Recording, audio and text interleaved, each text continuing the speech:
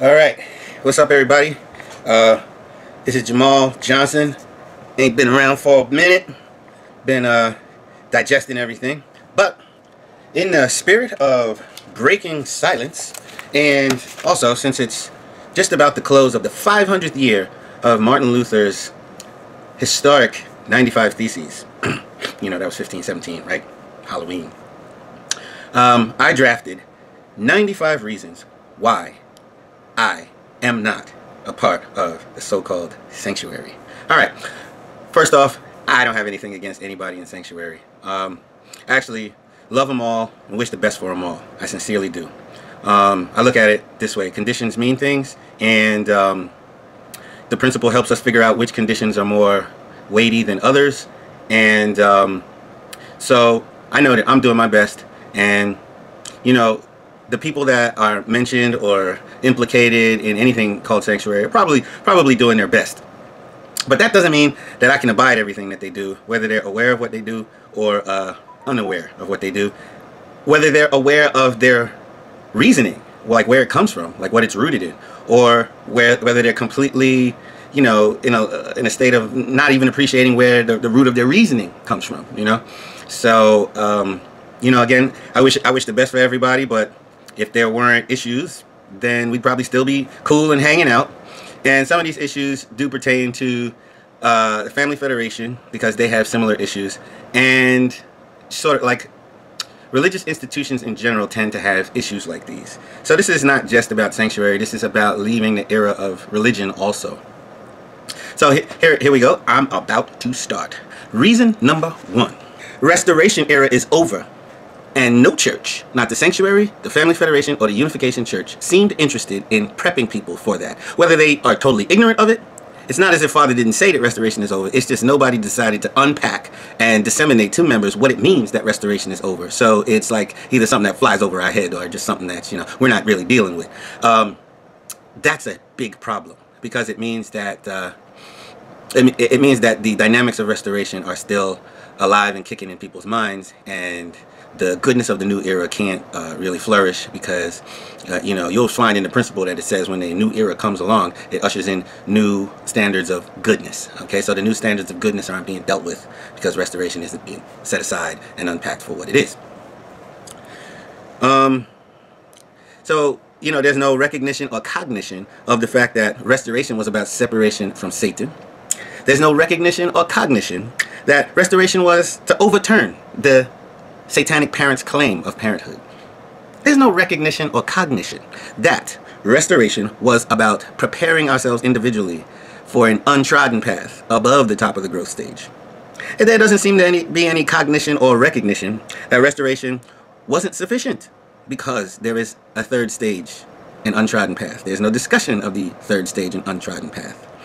There's no cognition or recognition that, you know, the top of the growth stage has certain issues, and there's no ministry alive to, you know, illuminate and navigate the specific issues at the top of the growth stage, like people having a revelation that you are the Lord, and being tempted to become Antichrist, the 3 temptations of Jesus, the issue of elder sonship, decentralization, in that that's the time when Adam was talking directly to God at the top of the growth stage. So this whole idea that each member is to be having a direct communication with God, and communication with other entities other than God would be now relegated to some sort of secondary or tertiary status. All right, so restoration is over. Number 2, the goals of restoration are being repeated. That's because, you know, restoration is about restoring original nature. You know, foundation of substance is about restoring original nature, and that means we have to overcome the archangel. And the archangel has this elitism. So it is a setting aside of elitism that really happens at the top of the growth stage. And elitists don't want restoration to die, because elitism has a place within restoration, but elitism doesn't have any place above or after restoration, above the top of the growth stage, which means after restoration. So elitists don't want restoration to be over, because they like it. You know, the whole concept of justification based on deeds, it's not central to the providence anymore. It was in the Old Testament era. The whole concept of justification based on faith in people's value and the proof that one doesn't have fallen nature. Those things are important, but they're not central for God to be able to move forward. God has claimed more territory than that and doesn't need that as proof. In other words, you don't need to prove that you're this or that by being under an able figure anymore. Justification based on sacrificing one's Isaac. Outdated. Careerism, the idea that your value to heaven is going to grow like an angel's grows by climbing in a pyramid through careerism, like an aggressive attack towards your career. That idea is of sort of like the Restoration era, or which is a kind of like a repeat of angelic imperatives, but it is not the true nature of restored humans. Outdated structures so that people can have something to climb up, or angelic-minded people or meritocratic people have something to climb up. Those outdated structures are no longer central. Okay? Providence. Number 8, sacrificing yourself, no longer central to providence. Number 9, giving all things to Cain, no longer central to providence. Number 10, approval addiction is a false god. Now, seeking Abel's approval leads to and breeds approval addiction. So getting outside of the Cain-Abel imperative of the old system would help you to also deal with any approval addiction not being dealt with in the church. Having or seeking power over others' minds is a false god. Like having actually power or even a fake authority over other people, it does something for people who lust after some kind of sense for self-importance or finding out if they matter. But actually leaving people to experience their own minds and freedom is good. And that kind of lust to control people actually is anywhere from a soft tyranny to, you know, leading right into like a full, complete tyranny. Lusting after special privilege or to be near the so-called central person. In the era after heaven, the original dynamics provide that everyone can be near God. It's called the direct dominion, and everyone can be near God. So the materialist or external view of being in some central location, like a palace near true parents, that is a physical location, and people closer to that location do not have a greater value that people who are further away should lust after. Okay, that was number 12. Number 13, there are some people in church organizations who are hardened against the changing of the age from restoration age to post-restoration. Why? Because they are used to the old era. It worked out for them, or you know, they're comfortable with it. The new era is scary. Hey, a really good book to read is Who Moved My Cheese? Check out that book. Okay, it's about, you know, getting over fear of new things. Number 14, some people act to subvert the new era. That's what I feel was happening in the sanctuary. I tried to stop it, and you know, I could talk more about that later, but basically the story of 2017 in the sanctuary church was a story of an old era mindset fighting against the new era of liberation mindset. And basically the old era assumes to subordinate others in a pyramid, and the liberation mindset says that's not necessary. And so, you know, there are people who work to subvert the new era by saying that oh, you know, Jamal is wrong because he doesn't answer to anybody. There's literally one guy, Santa Claus, you know who you are, who said that you know, my problem is I don't answer to anybody. Well, that means this guy lusts after, you know, turning me into somebody's lackey. Not an era after the coming of heaven type of thing. People are afraid of change, and the pastor in the church doesn't seem to understand that that's what he's dealing with, especially with these older members who, you know, joined in the time when Father was actually in the John the Baptist position. A lot of people don't even know that, but it's in the principle that once rejected, he would have to assume the role of John the Baptist, and he did, and they were used to attending Father as John the Baptist. And you know, the pastor doesn't understand that he's trying to reason with people who are used to the John the Baptist version of Sun Myung Moon. If you want to talk about that, that's fine. Afraid of being meek. You know, when you can't climb a ladder, this is number 16, by the way. When you can't climb a ladder, climb in a pyramid and seek that promotion which makes you feel more important, then the alternative is to not climb and to be still. And a lot of times that is a very meek looking, from some people's point of view, a meek looking reality. For example, I say the highest thing that I could ever be is the son, husband, and father of my children in a blessed family.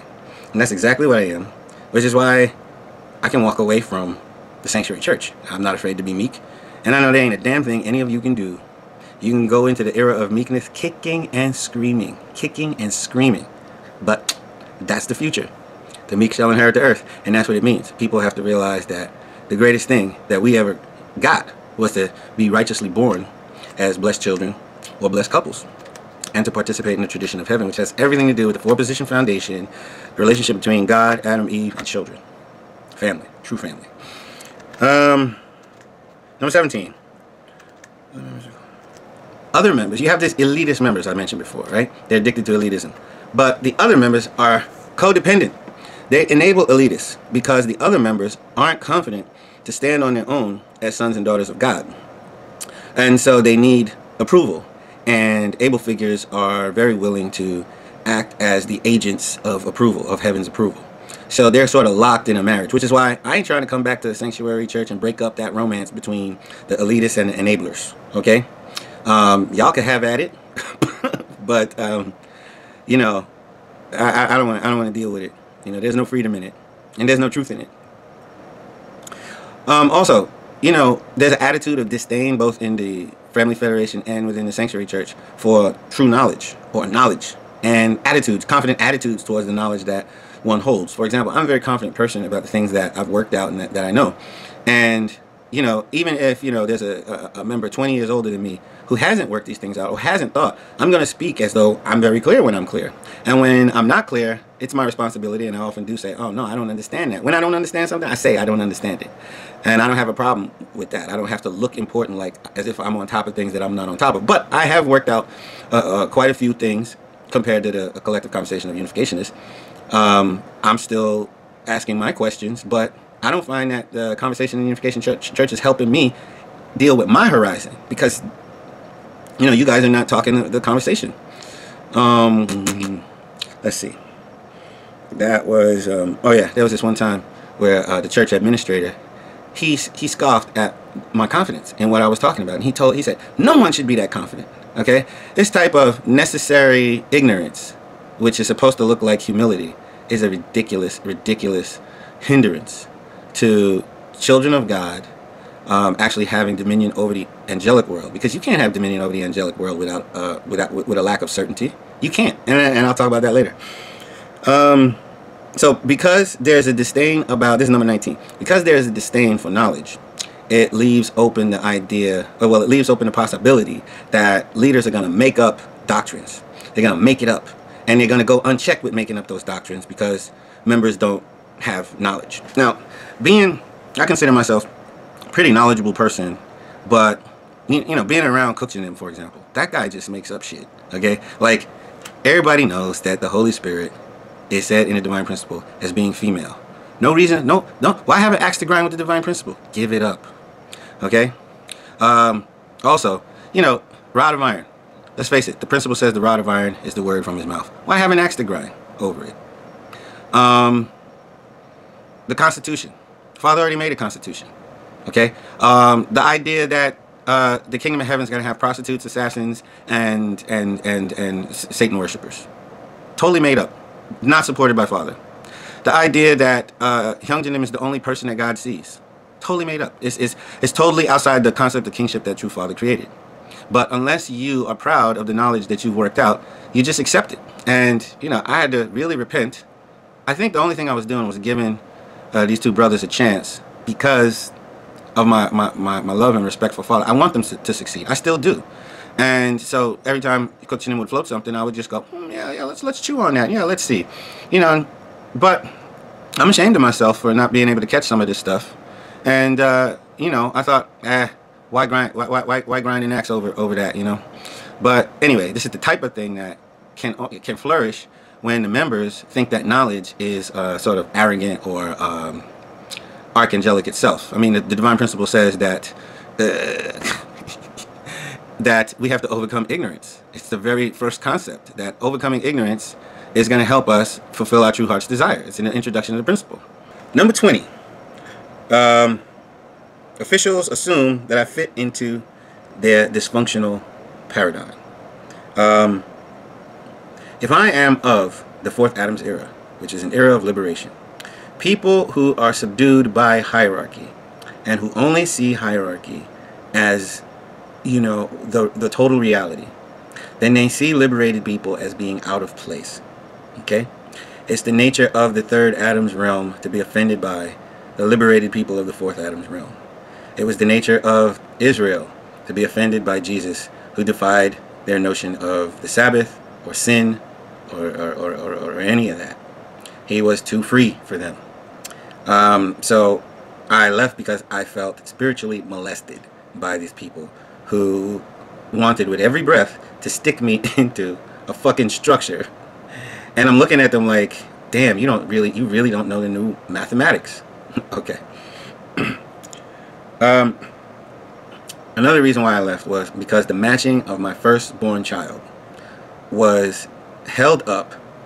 It was held up as if it might be turned into a political football in order to make me, quote unquote, play nice, or to sort of tame me, as if I was some sort of unbridled quantity that needed to be tamed or contained. Again, I would have been contained into a restoration age type structure, and I would have to forfeit a lot of the qualities that come along with my free will and free thinking and my understanding of what's going on, you know. So yeah, the idea that you know, the blessing, the central tradition of my heart, of my children's heart, which we inherited from God, was going to be turned into, you know, a political play. Oh, that was offensive. That was offensive. That was offensive.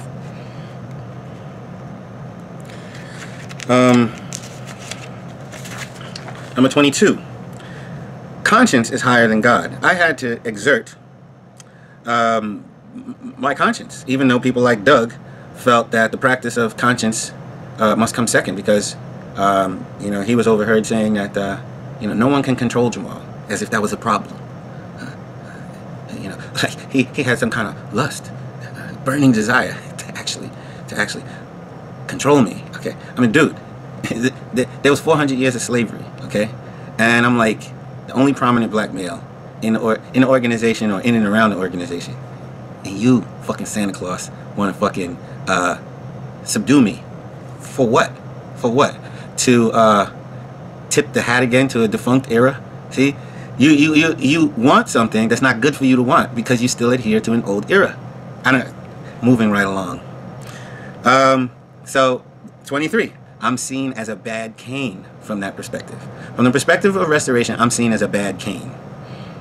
From the perspective, this is 24. From the perspective of Asian etiquette, I'm seen as a bad Westerner, okay, or a person who doesn't understand the external vertical tradition of you know, Asian ass kissing, right?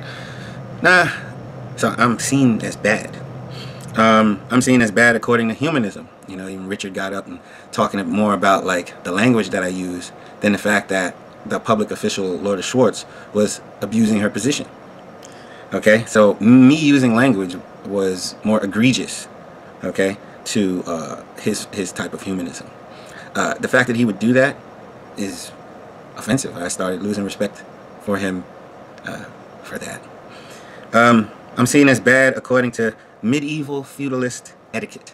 Okay, so since they made Hyung Jin a king by putting a 4th crown on him in 2015, I'm supposed to act like a subject, a loyal subject, a role that, you know, isn't discussed in and around the matter of the 4-position foundation. In other words, it is not central to heaven to exercise and perfect this type of etiquette. In other words, if I'm being tried according to restoration, Asian etiquette, humanism, or medieval feudalist etiquette, I'm guilty. I'm guilty. But that guilt is irrelevant because we're not in the restoration era. I'm not Asian, and Asia isn't the center of the cosmos. And humanism, it fucking sucks. It's like humanism is the harlot. Humanism is, you know, the flip side of relativism. I'm seen as bad medieval feudalism. Okay, we're not in some fucking Camelot. Okay, you're not in fucking Camelot. You understand? If Adam hadn't fallen, would he have created a Camelot? No. Would he have stood in between God and all his children. No, all of his children, once they are fully grown, would have their personal relationship with God. Adam wouldn't stand in between. Neither did True Father. That's why True Father said, conscience is higher than parents and higher than God even. Okay? But a lot of people are not dealing with that either. Okay? But I am. And, okay, number 27. The leadership structure of Family Federation, of both churches, ever since I joined this church, is offended by the realm of Fourth Adam and Fourth Adamism. You don't even know what I'm talking about. Some people think that Fourth Adam is just some claim that H1 was making. It's not. It means that we're born from true parents, and then we know who we are, okay? And that we believe that we're born from true parents, and all that that means, the full inheritance, which includes our freedom. So if you don't see yourself as free enough to defy fucking Doug and everybody over there, if you're not free enough to defy something that's wrong, then you don't understand the inheritance of the children of Adam. We've inherited that freedom. And I'm not talking about the freedom to do dirt. I'm talking about the freedom to defy those who have positions or false truths. Okay? The freedom to walk away. The freedom to know that I've been given enough that I want for nothing so I can walk away. I've inherited that. And so the ability of me to walk away flies in the face of people who are trying to use me as a brick in the pyramid. Oh, you could look at me as just the prettiest brick. You want to, build a wall out of me and my friends for your structure. But your structure is not the cosmos, and it's not the center of the providence anymore. It's just your small-minded lust, okay? And it's not everything. And people who see outside of that box are offensive to you because we're not interested in helping you build that shit. Okay. Again, I really do wish the best for you, and I don't mean to be offensive when I'm cursing. It's just this is and has always been my way of communicating that I'm not moving on this particular point. It's like I've thought about it enough. Okay. I project certainty with curse words. So, just so you know, it's not to belittle you or anything. Never was. But it, is meant to be dismissive. I am clearly saying that I've made up my mind about what I'm dismissive about. Like, it's not up for debate, really. So if I'm saying it's fucking shit, it's not like you're gonna open me up to debate over it, and you're the one that needs to find out at that point. But I don't curse about everything because some things I'm not certain about. Okay, so reason number 28. People like Doug and Carrie, Lourdes, Jerry, people, many of them were offended by, my stance as a free person. Hyungs and them couldn't diagnose where their lust comes from, okay? And I mentioned it earlier. Their lust come because they have unfinished business with the Restoration era, and they are dying to complete it, which means everybody's got to play a Restoration game, and if you don't want to play the game, you're evil. So Hyungs is totally unable to diagnose that, and I don't want to be subject to his inability to, understand who he's dealing with. Hyungs and them failed to correct his staff or regulate his organization in light of the fact that it had a lot of Restoration age sympathizers in it. 30. Hyungjin instigated a formal complaint, actually. When I made a formal complaint against Lourdes, actually Hyungjin instigated that because there was a brother who put forward a formal complaint, and Hyungjin said, hey, if more people, do this formal complaint style, Kukjinim would have to take notice. Okay, that was reason number 30. Okay, Hyungjin never admitted that it was his suggestion that formal complaints be filed. People were left to think that I came up with that craziness myself, and I don't appreciate that. Of course, he's probably just gonna say he doesn't remember, and I'm okay with that because he didn't give birth to me, and I don't mind him making mistakes. I don't actually really have a problem with having a relationship with the guy, but I can't support his view of who he thinks he is because that necessitates diminishing myself. Chew on that for a little while. But if the formal complaint was necessary in order to reach Kukjinim, then Hyungjin was letting on that Kukjinim is the reason why Hyungjin wouldn't regulate his own staff. Okay? And so he deferred to Kukjinim, and I started wondering, well, how much power, how often does Hyungjin defer to Kukjinim? How much power does Kukjinim have in these matters and other matters? Who knows? But it's the first time I realized that Hyungjin's not going to do what he thinks should be done because Kukjinim thinks differently. Okay, fine. Kukjinim would refuse to reprimand these members or regulate them in any way or let it be known publicly that this person, L. Schwartz, was regulated in any way. There was no accountability to the public that they claimed to serve, that she was being dealt with. And he said it was poor business sense to do so. In other words, business principles were in a subject position, and spiritual principles were in an object position. The principles that the children of God, not workers in the organization, are in the subject position. That is a necessary spiritual principle. But good business practices took precedence over maintaining the supremacy of God's children. And so, since that's what's running Kukchinim's mind, and since Hyungjanim was deferring to Kukchinim, then that's what's running Hyunjanim's mind ultimately. Business judgment. That's 32. Number 33. Following Kukchin left Hyunjin in a state of negligence. So the act of following Kukchinim was negligent on Hyunjanim's part, because Kukchin didn't provide for the satisfaction of Hyunjanim's principles, or his stated principles. In other words, if Hyunjanim said that members were in a subject position and church officials were in a serving position, and is powerless to actually make decisions as if that's a reality, then he didn't go back and retain his prerogative once Kukchinim set it aside. If Kukchinim could just tell Hyunjanim to set aside his prerogative when Kukchinim decides, then it's an act of negligence on Hyunjanim's part. He's neglecting his own principles, and he's neglecting the people who had come to believe in those stated principles. You know, people like me. So, 34. Kukchin feared that a reprisal from Lord Schwartz was going to damage the organization. This was told to me by the church administrator, who asked Kukchinim to give her a leave of absence. Kukchinim said he didn't want to mess with her because she may damage the organization if she felt offended. That means that he's dominated by her. So if Hyunjanim's deferring to him, and he's dominated by business principles, and his business principles won't let Lord Schwartz threaten the organization or the business, then it means that behind everything, the spirit behind Hyunjanim driving his decisions is the prerogative of Lord Schwartz. Wrap your mind around that. But it's pretty fucking sound. If one guy is afraid that the other guy isn't going to like what he said, and the other guy is afraid that Lord is going to, rise up against the organization or punish the organization, then basically nobody has any balls enough to regulate her. And that's exactly what happened. Nobody issued any kind of statement that corrective measures were taken against her. There was no sense that anything like that needed to be done.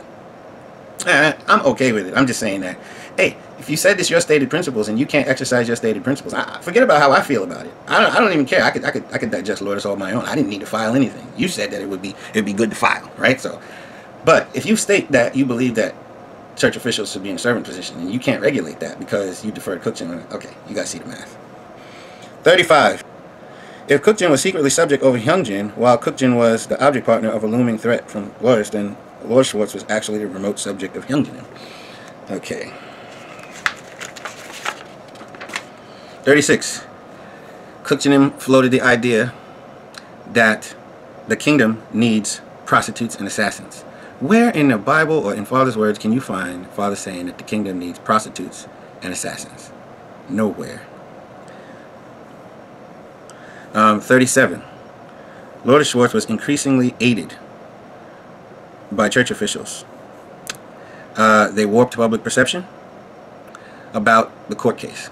In other words, they tried to say that it was a sibling conflict, or that it was a matter of me having foul language and this kind of thing, me being, uncouth, a matter of, this rude guy. Also, they didn't want to depict that it was a public official versus a citizen of Cheongguk. They tried to equate us by calling us both citizens. They tried to equate us by saying that we're brothers and sisters. Listen, if we were brothers and sisters, I would have never filed. Who the hell files against their sister? Stupid. Okay? You act like there's no context for the filing. Okay? I'm not stupid. You never thought I was stupid. I know that. What you tried to do, though, is change the conversation in among a circle of people who you actually don't respect their intelligence. But you respect my intelligence, and you know I wasn't going to go for that. So the only thing is, get me out of there, really. Push me out. Because if I'm there, I'm going to say some shit that's real clear, and everybody can see what's what. Doesn't make any logical sense that this was brother versus sister. None. But if it is brother versus sister, then her forgiveness is foregone conclusion, and then there's something wrong with me for not issuing that forgiveness, of course. But it wasn't brother versus sister. It was within the context that Hyunjin set up, wherein I'm a citizen. Obviously, I was molested, spiritually molested by Lourdes' antics, which I could have forgiven her for. I had forgiven her 6 or 7 times earlier for similar stuff. But, you know, I just wanted to take Hyunjin's words seriously. If he really wanted to make an organization that held the citizen above the public servant, I was going to exercise that. And that's a big part of my character. I want to exercise the privileges that I have. So, 37, again, that's Lourdes' friends, in an attempt to circle the wagons, tried to change the nature of the filing. Okay, making it brother versus sister instead of citizen versus public official. That was underhanded, dirty, and people who aren't, you know, thinkers, you put a fast one over on them, but not me. Okay, I saw that shit. I'm like, nice, yeah, really upstanding. Okay, the next thing, Tim threw Chanoguk under the bus. Just when it seemed that Lourdes was not going to be able to avoid the spectacle of court. Her friend, I didn't know that he cared so much for her until this moment, he decides to run cover for her. Now, my understanding of Tim is that he doesn't do stuff like this by himself. He is the lackey of Kuchinen. He kisses Kuchinen's ass. Okay? So, you know, right now I started thinking, is it Kuchinen who's telling these people to do this? I still think that. It's just the nature of Kuchinen, the nature of Tim, that he wants to, you know, do whatever Kuchinen says, you know, no matter what. I'm like, dude, no matter what if he's as fucked up as the other 2 children? You're gonna, like, do what he says? Okay, you ain't got your own fucking conscience and shit? So this guy is throwing Chanoguk under the bus at a time when Lourdes Schwartz is trying to run for cover and she can't, okay? She's really narcissistic, and only the spectacle of, you know, her having to answer why she did this and did that may put a dent in it, and she's going to get saved from it because what did he do? Well, Tim says there is no Chanoguk, so the court is totally unnecessary. So Lourdes Schwartz denies that she is a citizen of Chanoguk because Chanoguk doesn't exist. The idea that Chanoguk doesn't exist, for her to assert that she can't possibly be a citizen, and she's going to avoid the court because she's not a citizen, right? That environment, that context was created by Tim. Tim created a hiding place for Lourdes, and so she denied being a citizen, and so the first attempt to do court was thwarted because Tim furnished this new idea that Chanoguk did not exist. So he threw Chanoguk under the bus, and he provided cover for Lourdes Schwartz by doing so. Tim caused, even at that time, this is number 40, Tim caused Hyunjin to trash, that's the word. He caused Hyunjin to trash Hyunjin's condition. I don't know if you remember, but starting from March, what was it, March 13th? Yeah, March 13th of 2016, Hyunjin was doing a condition of preaching the kingdom using every verse from the New Testament that had the word kingdom in it. And he was working one by one through the entire New Testament. Well, that condition was about to be completed the following week. And with a week or 2 left to go, Tim has this argument, breaks into Hyunjin's conscious mind, and forces Hyunjin to admit that Chanoguk does not exist. And what was it? July 28th, 2017, on his King's Report show, because Tim had argued with him the day before, Hyunjin is admitting that the kingdom doesn't exist. And he even says that there's no properly installed king or whatever. I mean, his words. Why? Because the remote reason why Tim is taking this stand is to create cover for Lourdes Schwartz. So he not only has to throw the kingdom under the bus in order to protect Lourdes. Another consequence is that the rationale actually had an effect on Hyunjin and caused him to recant, you know, his intentions for the year-and-a-half long condition he was doing, which is to preach the kingdom. And then at the end, he says there is no kingdom because of Tim. So I'm sitting there watching this, and I'm like, these motherfuckers are lightweights. They could fuck up anything under pressure. You know, it was absolutely ridiculous. You know. So Lourdes escaped court. That's number 41, because Tim provided her cover. Number 42, Hyunjin wrote to me and chastised me in writing for suggesting that Tim and/or the World Mission Department should be sued by me because Lourdes is a foreign national now. She's not a citizen. She's a foreign national, and this organization hired a foreign national that turned that had spiritually molested me, and somebody's got to answer for it. So then on August 24th, Hyungjin, used his platform to chastise me, but then realized I don't have anti-hierarchy intentions. So, but it was his way of kind of barking me off the proposition that, hey, if I can't sue Lourdes because she's not even a citizen, well, what the heck? Who's responsible for me being molested by this public official then?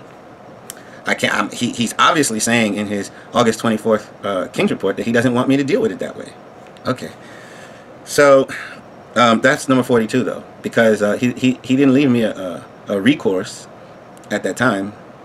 So another court was drafted called a voluntary court, which is actually a fake recourse because Chunoguk is not voluntary. So the whole notion of a voluntary court means that anybody can get into Chunoguk or avail themselves the privileges of Chunoguk through their own volunteerism. So this whole notion of a voluntary court insults the nature of citizen of Chunoguk. We are citizens by righteous birth. Okay, we come in through the way of the tree of life, the blessed and or true family, and through no other way. And so Lourdes is going to avail herself of privileges of the kingdom after denying her own citizenship. This is foolishness on the part of the people who proposed the voluntary court, and it's foolishness on my part for participating in it, for not catching earlier the nature of the word voluntary court. So that was silly. Nobody addressed that. In my document to drop the case, I did, but nobody cared about it. During the voluntary court, Jim Bohr put a gag order on me because I don't have rights, I guess, because if I put myself in the realm with a non-citizen, then I'm also agreeing that I don't have rights. But he put a gag order on me. It was, unconstitutional. But if you ask the guy, he told me 2 times why he did it. He did it to force me to come into court. In other words, the gag order itself was there to irritate me into seeking relief by coming into court. In other words, he stripped me of my rights in order to cause me to relate with the court in a specific way, that I'd be coming to court to get my rights back. That's not the right way for a citizen to approach court. I'm going to go to court to get my rights back from the court. The first act of going into any kind of, kingdom of heaven so-called court, I'm going to go there to get my rights back. Well, I didn't want that to become history, so that becomes another reason why I'm going to drop the case, because I'm not going to court to get my rights back. The judge has to realize that it was wrong for him to do that, and then we can commence with court. He wouldn't do that, so I dropped the case. I wasn't going to legitimize the environment at all. You got to understand this. I wasn't going to legitimize the environment at all. There's no way I was going to legitimize the idea that court, from that day forward, was a place that could strip people of their rights and cause people to come into court for the purpose of regaining their rights. I would be going to court to regain my rights, first and foremost, and that means that I would have to adopt the frame of mind that my rights were taken. So I decided to not legitimize that foolish court. Okay? That's why I dropped the case. Now, the court set itself up as a problem instead of Lourdes Schwartz. In other words, it ran interference for Lourdes Schwartz. So, 44, Jim Bohr placed a gag order on both parties. 45, Jim admitted that he did it to cause people to do something. 46, Richard attempted to bait me, Richard Panzer, the very week that the gag order came down. Richard doesn't ever really talk to me. I don't know. Maybe he doesn't like little people. I work for the guy. I used to work for the guy. I don't know why. I didn't really care. But it's very conspicuous when that guy comes over and talks to me, because he never does that. He never initiates. As far as he's concerned, he doesn't necessarily need me. I got you, Richard. I understand. But and I've known that for years. Okay. But the idea that he wants to come over and talk to me about the case, the very week that a gag order went down, dude. You were straight. You think I'm a fucking lightweight, bro? the idea. Come on. So you were doing nothing short of trying to bait me into breaking the gag order. So I had to remind you 2 weeks in a row, because you tried to get me to talk about it 2 weeks in a row. And I had to remind you that there was this gag order, and I can't talk about the case. But the idea that you did this, I kept a mental note of that, brother. 47, Richard attempted to confuse the case with the issue of rough language. I talked about that before. 48, Hyungjin was unwilling to use his own supposed office to protect the supposed citizen. So he said that, Hyungjin had asked me to file on behalf of the children of God a complaint against Hak Jahan, which I did. I now regret it because the Constitution is shit. But I did it because he asked me. In the week leading up to 9/23, I said, could you have this crazy judge lift this gag order, which is unconstitutional? Because you're going to have me go in there and file a complaint as a person that currently has a gag order under him. Okay, it's funny the way things work, you know, because you know, I hereby drop those charges against Hak Jahan because the Constitution is bullshit, by the way. I dropped them, not because Hak Jahan is an angel and didn't actually change Father's tradition. She did wrongly change Father's tradition and some other things, but using the Constitution is wrong. It's wrong to use that Constitution because that Constitution denies the existence of Chono Guk. And by denying the existence of Chono Guk and suspending it to some time in the future, it has suspended everybody's rights as citizens of Chono Guk. And that's exactly the way the court treated me, as a person whose rights were suspended. So it's funny the way the spirit world works, because the court acted in exactly the way that the document is written. It is written in a way so as to suspend Chono Guk till sometime in the future, and suspend our rights as citizens till that time in the future, which is to rob us currently, citizens of Chono Guk, who live in Chono Guk right now, of our rights right now. And that's exactly when, in practice, that court tried to do. Jim might say that, you know, he had some stupid little reason, you know, one way or the other. Spirit world is spirit world. The nature of the Constitution was you know, basically doing its thing. It's the nature of that Constitution. So because that Constitution is like that, I dropped those charges. And yes, on behalf of all citizens of Chono Guk, I dropped those charges against Hak Jahan. You know, God can deal with her. Father can deal with her. Okay? And we each can ignore the things that she says that are unprincipled. But Hyungjin had asked me to drop those charges, to file those charges. And I said, yeah, but you're going to have this representative of all the citizens being under a gag order. So that means he's complicit through, you know, in having a representative of all the citizens under a gag order, which means he doesn't mind if all the citizens are under a gag order. You know, and I would say that, you know, not wanting people to talk is a repeating theme in this regime. Okay, so it started with Lourdes spiritually molesting me because she didn't like the way I talk, and you know, I'll continue. Anyway, Hyungjin did not lift that gag order. He didn't cause Jim to lift that gag order, and Jim refused to lift the gag order on anybody's say so. He insisted that I come into court, legitimize the court, and then go do 923. I was not going to legitimize the court or the idea that citizens have to go to court to get their rights. That's why I was not going to go to court. Nobody knew that at the time, but that's why I was not going to go to court under those pretenses. Okay, I rejected the premise completely. So the court itself is shit. Okay, I'm the child of God. It is my belief that breathes life into things. Okay, and so I was not going to breathe life into bullshit. So can you imagine every citizen would be expected to come to court because the first citizen decided to do it who dealt with the court? The first citizen had to go to court to get his rights? You motherfuckers must be out your fucking mind. Out your fucking mind. Or, you know what? Maybe you're out to lunch and you just weren't paying attention. I can see that. I can see that. But Satan was having a fucking field day testing me while you motherfuckers were out to lunch, if that's the case. Okay?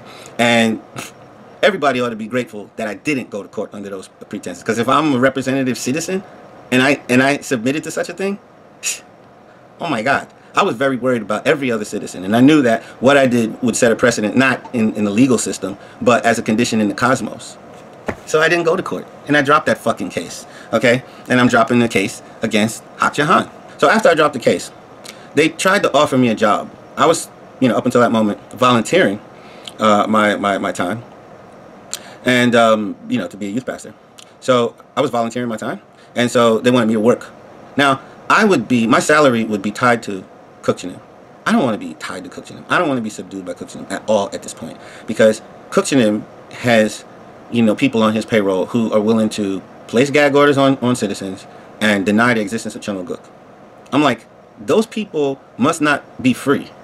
And I don't want to become one of them just because, you know, my family's food that I put in their mouths is tied to Kukchinim say so. So get the fuck out of here. There's no way I was going to go to work at the church. The second thing is, I'm going to go to work and I'm going to become now a public official. When the issue between Lourdes and myself was never brother on brother, sister on sister, public official versus public official. It was citizens versus public official. So you're going to turn it into a public official versus public official spectacle, and people won't remember that I was volunteering back when I started the formal complaint, right?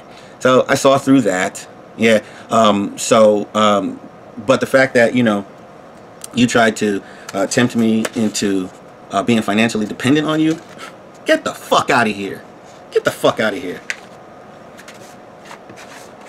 And then one of the most egregious things why you know I can't fuck with Sanctuary Church is because Richard, 2 or 3 days before this meeting about me working at the church, he cuts my salary in half.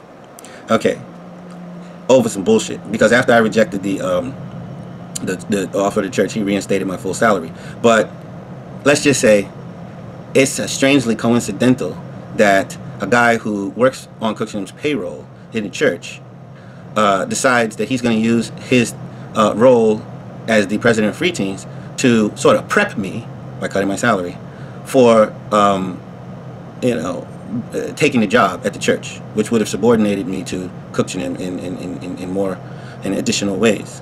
So honestly speaking, I didn't think that Dr. Panzer made that decision and that timing was coincidental. That's why I decided not to hurt Free Teens, but to leave Free Teens. And so I finished out that year, and I had planned to from October 2017, I had planned to leave Free Teens. Of course, I didn't tell Richard that because, you know what? I was in a vulnerable position with that fool, okay? So, you know, I bided my time, set something else up, tried not to fuck his organization in the process. I didn't want his organization to suffer because of his stupidity. I didn't want his organization to suffer because of his ass kissing in front of Cookchingham. So yeah, basically, you know, the fact that it's not a coincidence that he cut my salary in half right before they were going to offer me a job at the church, a job that I was not inclined to take, and a job that would have made the spectacle Lourdes Johnson versus Lourdes public official versus public official. Number 51. So at the meeting to discuss whether or not I come to work at the church, Cookchingham presumed to speak for Hyungjin. I won't go into the details, but I felt it necessary that when the question placed on the table by me was directed at Hyungjin, that Cookchingham tried to answer the question 3 times, and Hyungjin was not allowed to speak for himself. I felt it necessary to remind Cookchingham that he's not Hyungjin.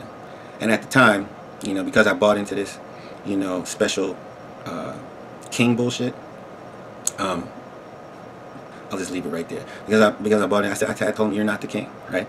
So, actually, if you're going to call him the king, we're all kings, right? Because 3 kingships means Heavenly Father, true parents, and myself. That's what the divine principle, that's what the Chung Sung Young says about 28 times. The Chung Sung Young does not say 28 times that 3 kingships, the 3 kingships that we pledge in the pledge, the 8 pledges, the 8 family, Kajong Mengse, okay, is not True Father, Hyungjin, and Shinjun, okay? That is, okay, so anyway, at the time I was telling Cookchingham, you're not the king. The dude didn't want to stop speaking on Hyungjin's behalf. And it gave me a clue into the fact that, shit, he does this all the time. Hyungjin lets Cookchingham speak for him all the fucking time. And so I turned to Hyungjin about the 4th time that Cookchingham was butting in, answering the question on Hyungjin's behalf. And I said to him, I said, if this guy doesn't like what you are going to put down, and he leaves his position, that's his responsibility. Why? Because in the classic Cain-Abel struggle, you have a subject and an object, just like where you have parents and children, father, husband and wife.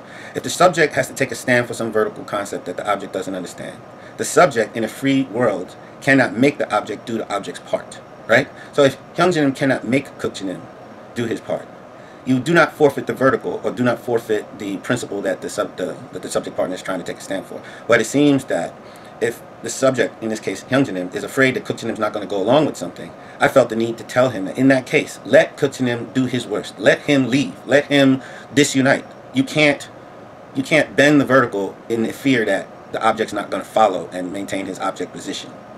So if you change the vertical or ignore the vertical because you're afraid of any threat coming at you on the part of from the direction of the object, then that is classic reversal of dominion. The fuck you want me to say? It actually is. You don't like it, but it actually is.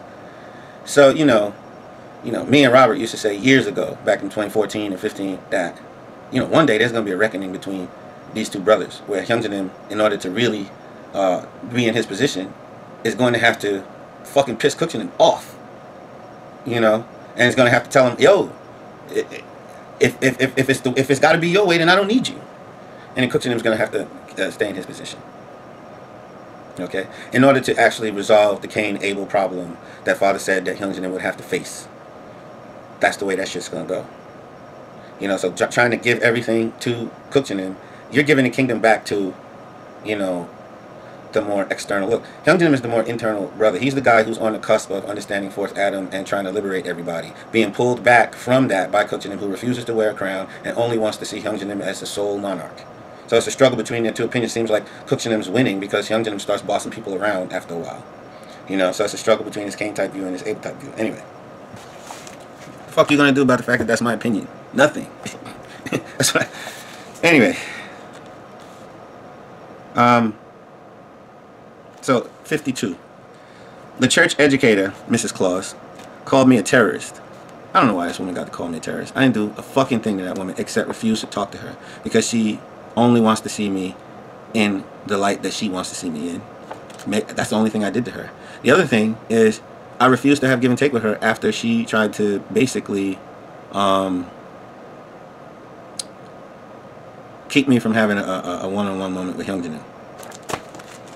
I mean, it seemed like she wanted to stop me from having this one-on-one moment with Hyunjin this one time, more than I wanted to have that moment. You know, but it was very conspicuous how hard she tried to stop me from having this one-on-one moment with Hyunjin, man. You know, I told her about it, and you know, and she called me a terrorist. I could call you out your name. Anyway, 53. Richard was gleeful that the case was dropped. I never saw Richard so happy that I dropped the case. It didn't really fit in an organization where the leader of the organization said that he was proud that the organization could put on a spectacle demonstrating jurisprudence. So Richard was so gleeful. He came over and put his hand on my shoulder. I don't know whether he thought that that was going to rub it in or whatever. But can you imagine? You're the president of this church and you're happy that I dropped the case against the public official. Gleeful. Like uncontrollably gleeful. And I couldn't smile with the guy. I'm like, they have no idea what they're doing to the citizen. Okay? Totally disconnected from the citizen. And happy that the citizen seemingly submitted. Fucking heartbreaking. Mrs. Claus was more concerned that after I dropped the case, I was be unleashed verbally on the internet and just start blabbing. She was more concerned about PR than the fact that justice was or was not served. That's reason number 54. That I can't hang with these motherfuckers. Okay. Okay. Church security, Santa Claus. He likened me to John Walker. Now, this goes back to my earlier points, you know, around 1 through 6, points 1 through 6, about people not understanding that restoration is over. And they don't understand the top of the growth stage. At the top of the growth stage, people have the problem of you are the Lord, and they make themselves into an antichrist.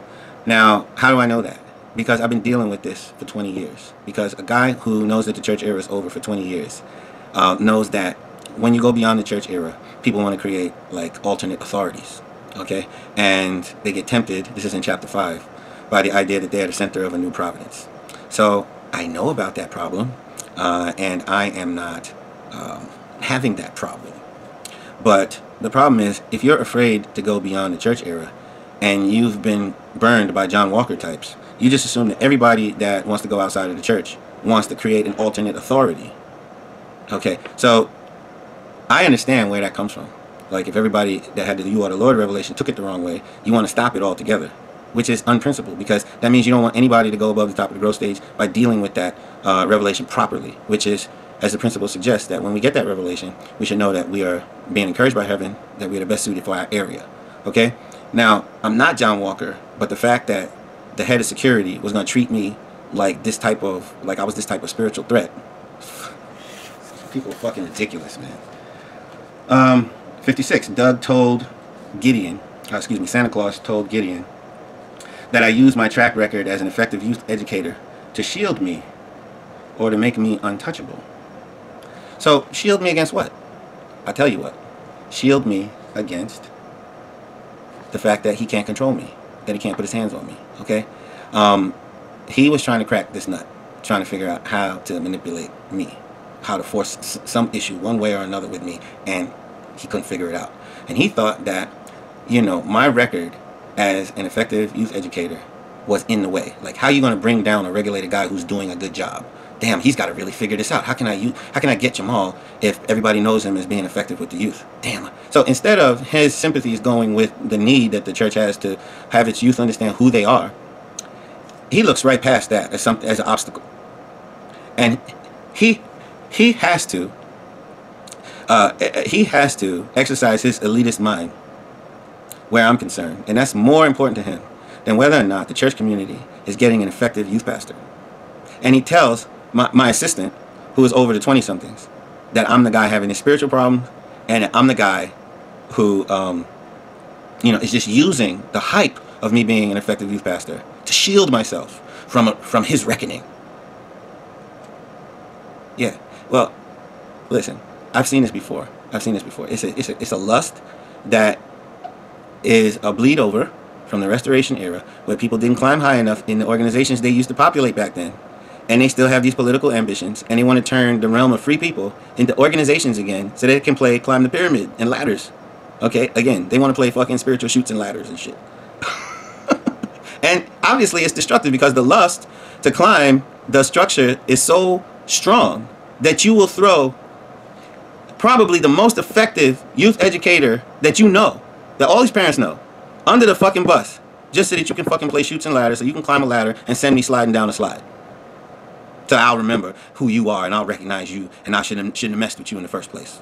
Give me a fucking break. You out of your goddamn mind, Santa Claus. You're not that fucking big or smart.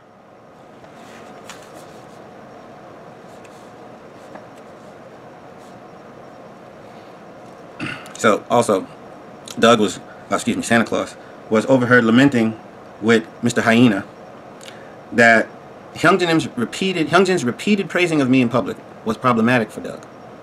Like, it gave me too much energy, so that he would never be able to get his hands on me if Hyunjin kept praising me. Yeah. I actually heard that one too. I logged that. I logged those things, Doug. Santa. Santa, I logged all those comments. I know exactly what you wanted. I know where the lust comes from too. You probably wouldn't even diagnose that you're under lust, but anyway, I've seen it before. Santa Claus was also presumed to kick people, Kristen Quinn, out of the church for having the nerve to assert that they were citizens of Chunoguk after a church official, Tim, said that there was no Chunoguk. So she was openly defying Tim and Lourdes, who said that they were not citizens. And for the crime of openly defying the church leadership, Doug says to her, "There's the door." This is a favorite catchphrase of Doug. Okay, at that town hall meeting, the leader and his assistant, the leader of the World Mission Department and his assistant, both asserted that they were not citizens of Chunoguk, which means that the center of the entire, conversation, global conversation or communication matrix of Sanctuary is lacking in the central faith of the era of Fourth Adam. Okay, that Chunoguk exists and that we are bona fide children. Okay, and citizens by birth. Okay, not because the line's on a fucking map. So that means you're leading the entire organization. There's a principle in business that personnel is policy. No matter what you say, if you hire somebody in a pivotal position, in other words, the personnel you hire is your politics. Whatever it is that they believe, that's what your politics is going to be. So by hiring this guy and his assistant, people who don't believe that they're citizens of Chunoguk, then non-Chunogukness is going to be the central policy of people who are using your communication apparatus, your global communication apparatus. Okay, 60. The Constitution itself asserts the idea that the kingdom doesn't exist. I already talked about that. It says that the biblical kingdom does not yet exist. And then they have the nerve to say that the document is immutable. Therefore, because it's immutable, it will always assert that that Chunoguk does not yet exist. So they place the kingdom in the minds of people who believe in the Constitution in a perpetual state of not existing yet, which is a very tricky, deceptive thing that Satan has done through this document. Okay? This actually spiritually panned out the same way. The reason why the whole court thing panned out the way that it did is because it's this spirit of suspending the rights of citizens is baked into the Constitution. But I had to go through that shit to find out, because I actually believed in the Constitution. That's why I used it twice. But I had to figure out, why the hell is there such a spirit of frustrating the citizen in and around this whole case? It's not just Lourdes, for God's sakes. It's not just Lourdes.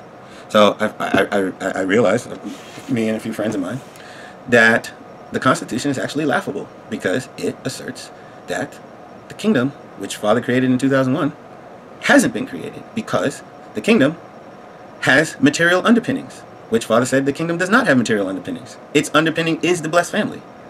So by changing the prerequisites of the kingdom, they've made an argument and deceived everyone into thinking that the kingdom isn't here.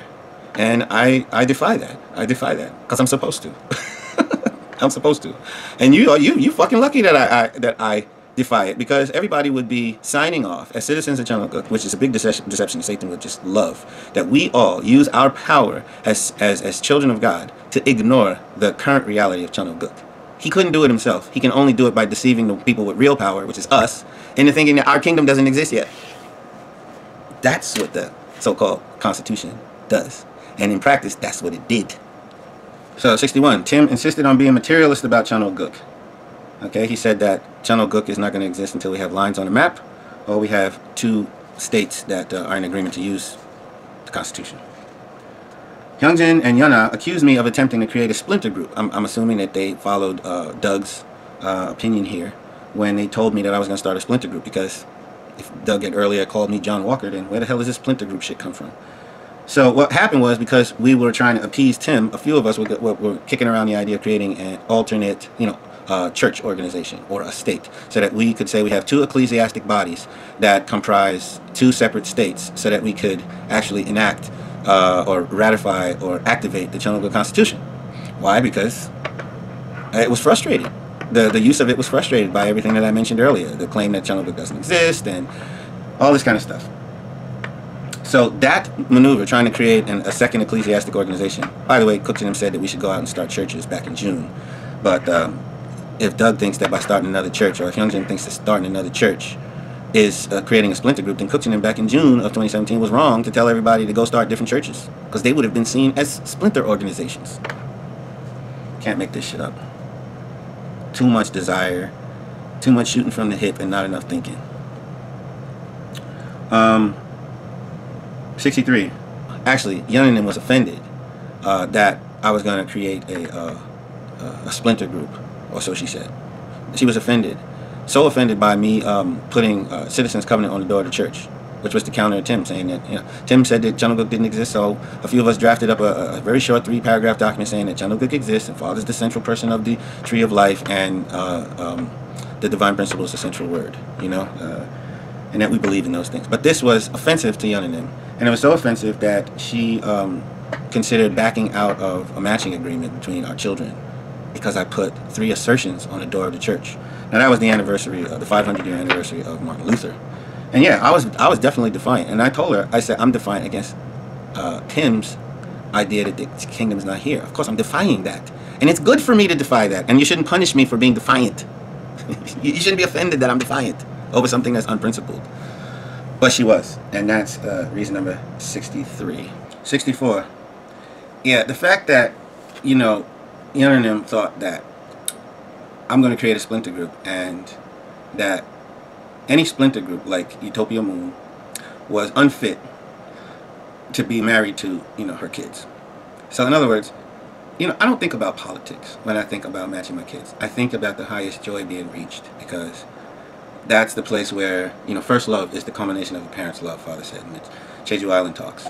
First love is the moment the kids realize that the love intended between Adam and Eve was in the intention of the parents. So the parents have then succeeded in giving the greatest gift when the kids realize what it is that they've received. So I try to raise my kids to receive the match from the parents, from my couple and the other couple, as the greatest gift that they'll ever receive. And it's important to know that you're loved and how much you're loved, because it liberates you. This is why Paul said, we love because he first loved us. Okay? If your children's emotional bank account is to be as full as it possibly can be, they have to understand the thing of highest value is the son or daughter that they received in the blessing from the other family. And this is where my head is at. I'm not thinking about freaking politics. And when I mentioned this to Hyungjin, he said that it was a prayer. And for a moment, they suspended, Hyungjin overrid Hyungjin and suspended this idea that I'm on suspension and shit. It's ridiculous. But the fact that her political desires and passions were so strong that it was going to invade something as precious and original as, the magic. I mean, because I teach my children the ideal of why there is a matching and why parents are participating. Not just participating, they're actively trying to exercise the opportunity to give. The greatest act of giving that they will ever encounter is to give the thing that you have that's the most valuable to you, which is your child. I'm going to give this child to this other family. So the fact that she would let politics get in there, you can spin it whatever way you want, and I know you will. Oh, Jamal, you just don't understand, and all this kind of stuff that, you know. But honestly speaking, that shit hurt. That shit hurt my daughter. Because if I talk this way about the blessing, she definitely expected that you guys value it in the same way. Okay? And so if you give her bullshit excuses as to why other things were more important, okay,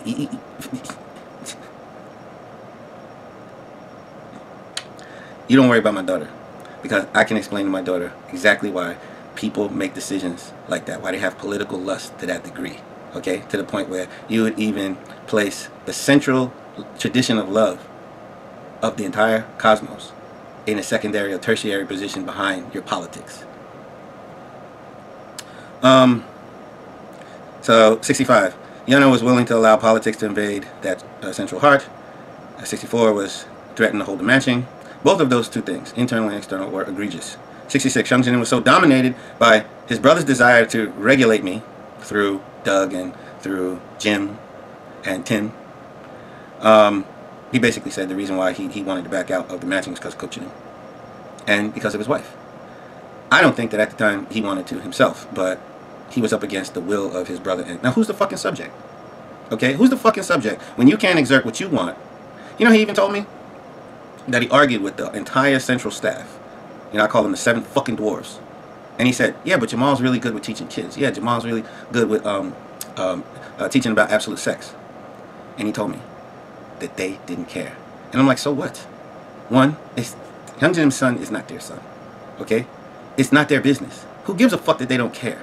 Who gives a fuck that they're so small-minded and so stuck in the Restoration era that they can't measure anything else outside? They can't even see heaven. They can't see how important absolute sex is. They can't see it. Who gives a fuck that they can't see it? But the fact that Hyung Jin was subdued one way or the other by the fact that they can't see means that, you know, he's forfeiting his subjectivity because to their stupidity. Their lack of being able to understand is stopping him. I've been guilty of that because you older church members, there's a lot of stuff about the New Age you don't get. And I had to stop using it as an excuse.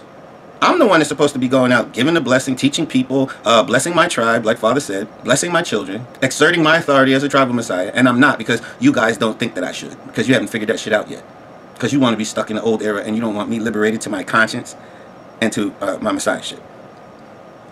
You know, so who gives a fuck that these people who are steeped in the old tradition read the last 2-3 pages of chapter 3? Who gives a fuck that these people steeped in the old tradition don't get it? Alright. Hyung Jin presumed to have power over citizens and channel good in the era of conscience. So when I tried to tell Hyung Jin what Jim had done, what Richard had done, what Tim had done, he took offense.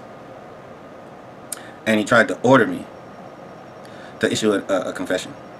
So he presumed to have power over me when Father said that he has a position peripheral to blessed families. Okay, it's Cook's concept that Hyung Jin is above us.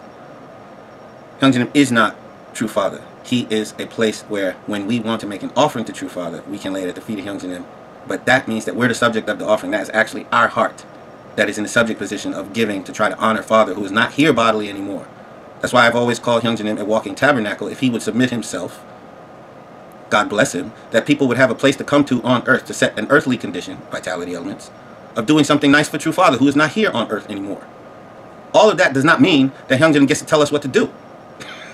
If Hyung Jin gets to tell us what to do, then what happened to freedom? See? So, but he presumed that to have power over citizens. 68. Accused me of being... Oh, he accused me when he eventually dissolved the matching. He blamed it on me, that I failed to obey him. If you want to, well, no. Whether you believe it or not, that's what he did. He, you know, he didn't want to take responsibility by saying, I don't want to match our kids anymore. Which I think would have been a more manly thing to do. He said, hey, Jamal, I just don't want to do it anymore.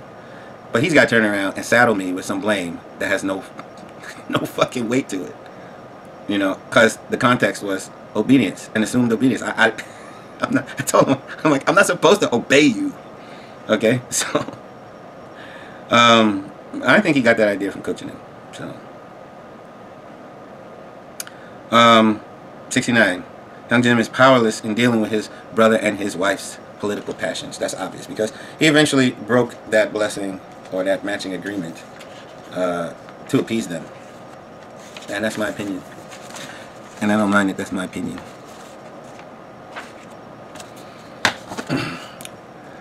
About the Constitution now. The Constitution teaches that a new teaching, the Constitution itself, is necessary in order to improve on Father's Constitution or counter or replace Hak Jahan's Constitution. Okay? However, Reverend Moon stated in November 15th, 2001, there is no need or necessity for any additional or newly invented or newfangled constitutions to be issued. Okay? When he said this, there will be laws for the kingdom of heaven. Where is the law? All the things I have spoken to you so far, all the things I have guided our church with will replace all nations' constitutions. Well, I don't think they understand the idea that the Constitution itself is not completely a tangible thing. If you want to go outside of the 3 articles that Father created and you want to fine-tune people's understanding of it, it will be a matter of conscience. It's not tangible. It is something that it's an emergent thing.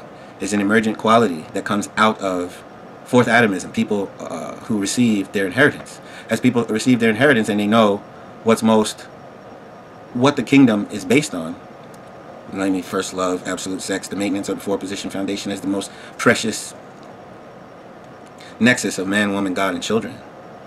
The garden. People wanting to protect that thing which is most important and powerful over the lives of people becomes as a living constitution. Our collective awareness and desire to protect that becomes a living constitution. We just have to maintain the 3 articles. So the Constitution is not actually, it's an emergent phenomena based on our faith in the realm of Fourth Adam. 71. Sanctuary leadership is misleading people about the matter of the kingdom starting in the spirit. Okay. The kingdom starts with spiritual realization. It starts in faith. That since this is the era of Fourth Adam, it actually starts with us believing, understanding, and knowing that we were rightfully born. Otherwise, Father failed to save any of us. Now, if you would confess that you are fully saved, that means you are fully son. You are fully daughter. It is your faith that you are fully son or fully daughter. Upon that reality, the kingdom comes about. Okay, but Sanctuary, through Tim Elder, who wrote 2 essays on the matter, said that the kingdom's going to come when there's lines on a map. And 2 states are in agreement to use the United States General Constitution. The kingdom of God is not coming with signs to be observed. Luke 17:20. Behold, the kingdom of God is within you. Luke 17:21, 23 through 23. Reverend Moon teaches the kingdom of heaven will come without signs to be observed. However, it's a contract. So, if the kingdom of heaven is not going to be coming with signs to be observed, how can the kingdom of heaven be based on lines on a fucking map? Do you understand that? Father, in January 26, 2002, created a nation called Chajuguk and said that Chajuguk must precede Chanoguk. And what is Chajuguk? Chajuguk is an intangible matter. It is the matter of us, the believers, understanding that we are liberated and autonomous. Now, if there's something working against or offended by our autonomy and liberation, that would have to be Satan. But it's very easy for each one of us to become Satan in that sense, because if we have some delusion of grandeur wherein we have to make a pyramid and make everybody subservient to our pyramid, then we run counter to the age of autonomy, or we can be tempted into it. So very quickly, our own brothers and sisters, through delusions of grandeur or having chapter 5 problems, that's what I call it, chapter 5 problem. You get the revelation you're the Lord and you try to lord over everybody else, necessarily diminishing their autonomy. So how can Chanukah come about in an environment where people are discouraged by elitists into forfeiting their autonomy, you know, for the sake of these organizations to pad the egos of these people who are taking the "you are the Lord" revelation the wrong way. So, look, I just laid out for you how and why our own brothers and sisters can become Satan. Okay? If you understand this, you understand what the heck happened to Hak Jahan, what the heck happened to Hyunjin, what the heck happens to true children, what the heck happens to church presidents who flip on a dime and creates, notions that they are replacing Father, including H1. Okay? These are all everybody dealing with wrestling with the mindset of the angel who is telling them from within that their own majesty is to be served when they get the revelation that they are the Lord. And everyone should be getting this revelation as you realize that you are an inheritor. Okay, so that's not being taught or navigated well. Okay, but when it is navigated well, it would constitute a spiritual state within each individual person, which congeals into Chonoguk.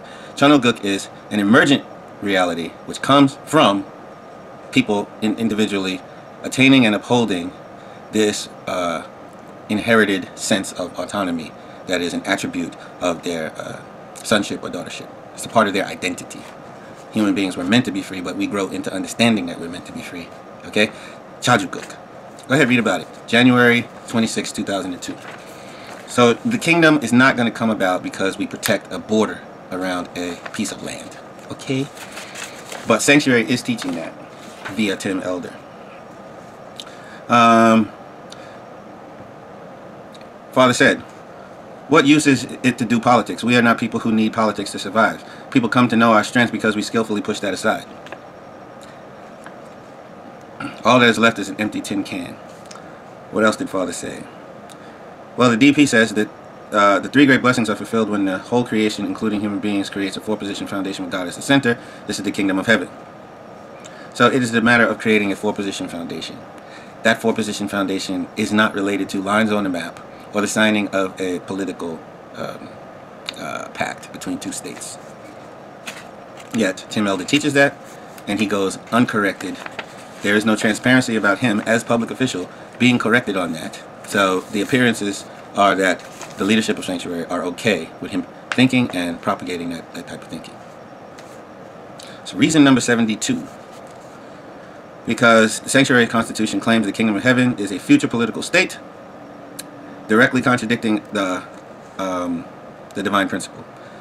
Okay, it directly contradicts the three blessings. The divine principle says that the kingdom of heaven was at hand. It was alive in the hearts of the people that were following Jesus. The divine principle says that the three great blessings are, and the creation of the four-position foundation with God at the center, will create the kingdom of heaven. Okay. So Sanctuary teaches that this is going to happen in the future when two states have a contract with one another. Father said in the 26th of January 2002, he said, here today, the 26th, in the flow of your providence, God, ideal realm of Chonoguk transcends all earthly nations. So if it's a political pact between two nations or between two states, how can it transcend all nations? It's not tangible, and they're not giving respect to the intangible reality. And they were incapable of guiding Lourdes Schwartz to do her responsibility and stand as a citizen of Chonoguk when it was necessary.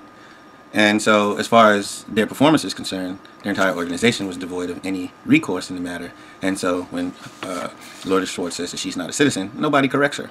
Now, have a bunch of Lourdes Schwartzes walking around who say they're not a citizen, and then what happens to your organization?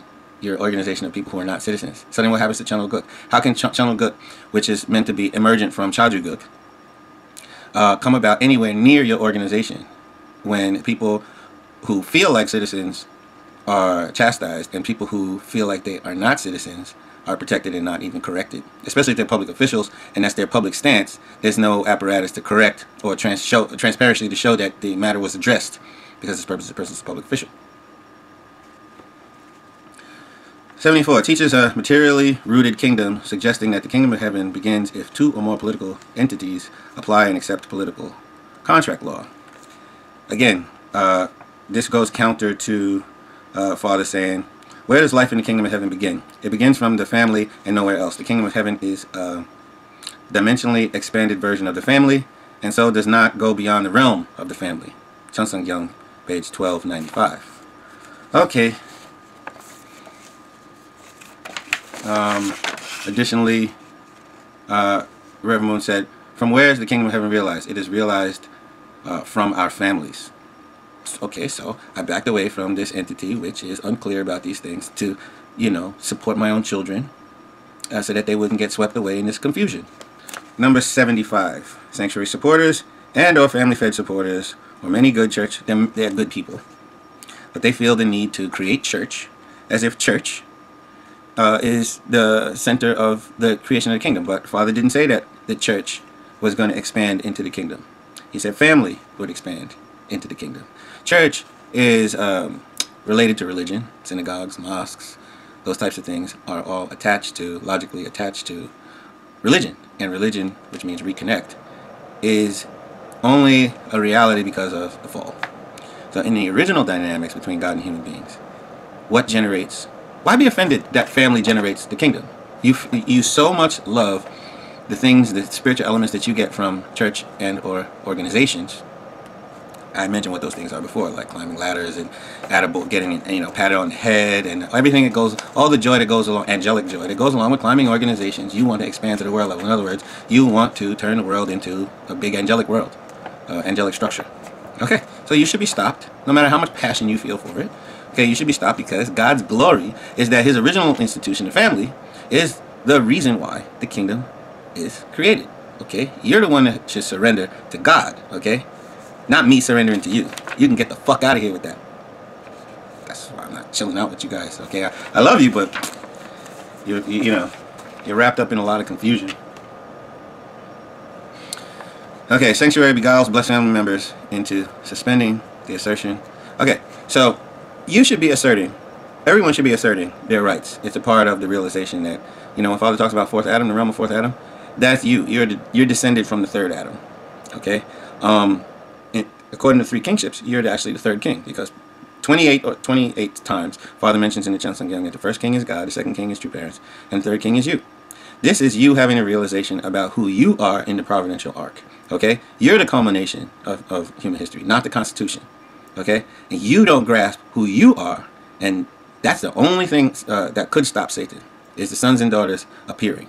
Okay, and they don't appear just because they got blessed. They appear because they start to hold on to what they were given. Okay, that's not happening.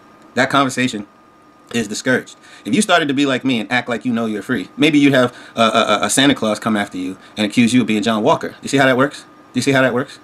So, so in other words, you watch them take shots at me, and you don't want to copy me. You don't want to go down the path that I went. So in that way, I mean, who's that helping? The kingdom will come about when the sons and daughters start to emerge, right? Taking a stand for the family and the four-position foundation, autonomously. Yet you have people who are offended that they cannot control autonomous people like me. They actually have a problem. And if Hyungjanim were to praise you for your autonomy and the way you wear it, there are people in Sanctuary who would say it's problematic that Hyungjanim praises you all the time because they can't get a foothold in and start to manipulate and control you as long as Hyungjanim is lifting you up, right? This is the type of battle that we're dealing with. Either we're free or we're in a structure and not free. We're bounded by structure. And people who are in the upper tiers, they enjoy a different reality than the people who are in the lower tiers. Kukjin, or Justin, will have a new providentially ordained role, according to the Constitution, a role that True Father did not create. You cannot find it in the Chansungyeong, or in the Divine Principle, an eternal position called Inspector General. It's totally made up. And it's an addition. It's outside of the realm of the teaching of True Parents. It's a flight of fancy of one guy who, I don't know, maybe he has self-importance issues. I have no idea. I think he's having a chapter 5 problem. Delusions of grandeur. 78. Then the authority of True Parents is not to be hoarded by elites. Injanim can give the blessing, apparently. Hyungjanim, H1, a true mother, and also Father said that we all should bless people no matter what anybody says. Okay, we've inherited the serious position of True Parents. These are his words, that we've inherited the serious position of True Parents. But you can't learn anything like that from elitists in organizations who are corralling us, would-be stars of heaven, into necessarily like underlings. It's vampiric, actually. Justin and Sean are out of their position. This is number 79. Okay. True Father said Cain was born in the position of Satan. True Father said that Cain must make Abel submit to him. Cain always tries to make Abel submit to him. Okay. So Cain is the elder brother, was born in the position of Satan, while Abel was born in Adam's position, representing the side of God. These are Father's words. And Cain always claims that Abel must submit to him. Now, if Hyungjanim couldn't enact his own policies and reprimand his own staff because Kukjin wouldn't let him, then you do the math. I'm going to move on. 80. Rev Moon only canonized the divine principle, but Cookchin wants to treat the OSDP like it's central. The OSDP is not one of the 8 textbooks. No matter how much Father seemed to be interested in it, the process to canonize it was not completed. And so there. I mean, we've got to actually deal with reality the way that reality is. Okay, you can't lift the OSDP up. You know, it's incomplete in its representation, which leaves holes for embellishment, which is why I think it's maybe attractive to people who like to make up shit. Okay, 81. The 3 kingships is misrepresented in the church. I told you 2 times already. The 3 kingships is God, true parents, and you yourself. This has to do with you actually really breaking Satan's word in your head about who you are. That's necessary, because you have to get past that. See, this is why Jesus could succeed in the 3 temptations, but you too also must succeed in the 3 temptations by getting past this issue, this problem about who you are. 3 kingships has to do with the identity of and the rights of the heirs of heaven, which you are one. It is not about, you know, God, you know, love Father, love Hyungjin, love Shinju. But if you are to forego the experience of 3 great kingships because you're mistakenly focused on Shinjun or Hyungjin, that's tragic, actually. That's tragic. I mean, how do you propose to replace the 3 great kingship experience if you've diverted people away from what its true meaning? That's irresponsible. It's our pledge, in the family pledge, to you know, develop 3 great kingships, which means to develop a sense of Father's victory in having bore us. He actually gained victory. Actually, I'm actually born properly. He did a good job. If I doubt who I am, then I'm not doing my 5% to help Father create a son out of the raw materials that was formerly, you know, my former self. So that's 81. 3 great kingships. 3 kingships are misrepresented.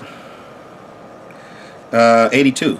Cookchin puts forth the idea that the kingship of Hyungjin Moon, which differs from the principle allows, is unsupported by True Father's words. Okay, Hyungjin is the king that Cookchin says that Hyungjin is not supported by the principle. In other words, the principle doesn't allow Adam to be a classic fallen world king. Adam has to wield his authority sexually. He turns on and off the spigot at his sexual organ. He has lordship and rulership over us through yay or nay about whether or not he's going to get into that vagina. If he's going to get into that vagina and create you, that's his power. Because he did that, you are a descendant with rights. His relationship to you, that he is your progenitor, is what affords you rights. And that's why the Bible says that King of Kings, Lord of Lords is written on his thigh. Okay? Because he is king in that he gives you rights through heredity. Because God, before even Adam was created, ordained that all the sons and daughters that Adam would have would get the rights of sons and daughters. Okay, so a classic fallen world king doesn't respect his subjects like true children of heaven. True children of heaven are free. So yeah, you may be my dad, but you actually don't get to tell me what to do. Even God didn't force Adam.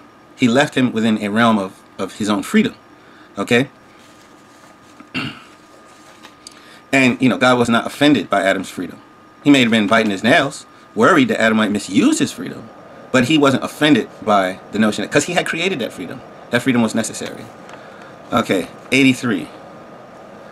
Hyungjin remains monetarily dependent on Cain and the outdated Restoration Age structure known as church. Okay, Hyungjin is dependent financially on Cookchin and or the church.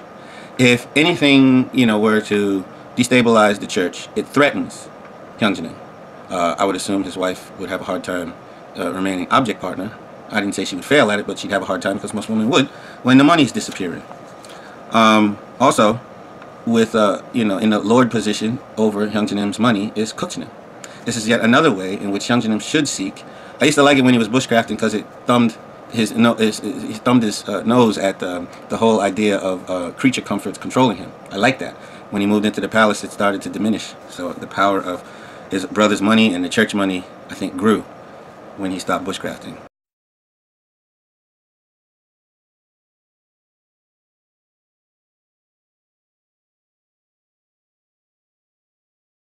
'85. The Sanctuary Church has transparency issues. You know, I don't know who's on the board of directors. Do you? but that's small. How much power does Cookson actually have? You know, I mean, like, how many operations does he actually have final say so?